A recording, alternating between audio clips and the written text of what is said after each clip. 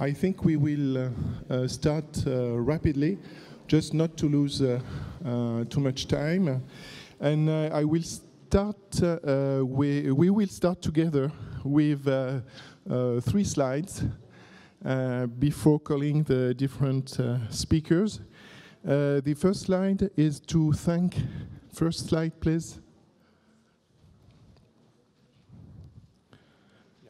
Is to thank the Fondation Leduc because all speakers in this session are connected with the transatlantic network that we have now on small vessel disease.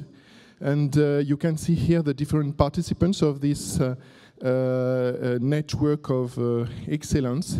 And we have the chance to have been selected for this grant. And all the speakers who will participate to the next session are within this network. And the 2 directors are Mark Nelson and Andrew Tell from Paris, and other groups are indicated here within this translational network. And now I will give my microphone to Leonardo Pantoni. Thank you, Leonardo, for coming here with us. He is a great specialist of small vessel disease, and he has 2 or 3 slides for us. Thank you, Hugh. Good afternoon, ladies and gentlemen. Welcome back to the room. And while we start this session, I would like to give you just a couple of slides telling you my story about CADASIL. And what I wrote here on the slide is CADASIL 20 years before, or how wrong we can be. And what I want to tell you is this brief story. This is the title page of a quite well-known review I wrote some 20 years ago with Julio Garcia reporting on clinical abnormalities in patients with leukorrhiosis.